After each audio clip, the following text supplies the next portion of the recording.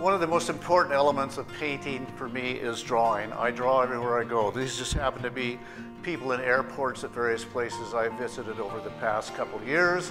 I think this is Dubrovnik or Istanbul, one of the two.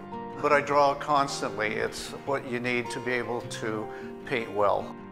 The painting here is, the title is Cattle Point Light at Dawn, and this is at Cattle Point on San Juan Island. You can see there's some very summery, beautiful colors. It is daybreak out there, pretty close. I did this one this morning, if you can see over here, and I haven't titled it yet, but that's Cattle Point Lighthouse at Dawn as well, you know, in the fog, of course. So that's my objective when I'm painting, is to capture the mood, the emotion, the light. That's really what gets me going when I'm painting, is to do all of those elements and make them work together. By contrast, I brought this.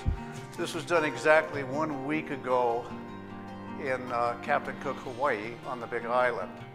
I just happened to be over there for 2 weeks with my wife, and so I painted this on site at a beach over there. And so we can see, you know, immediate color contrast and the feeling of the light in Hawaii versus the light on San Juan Island.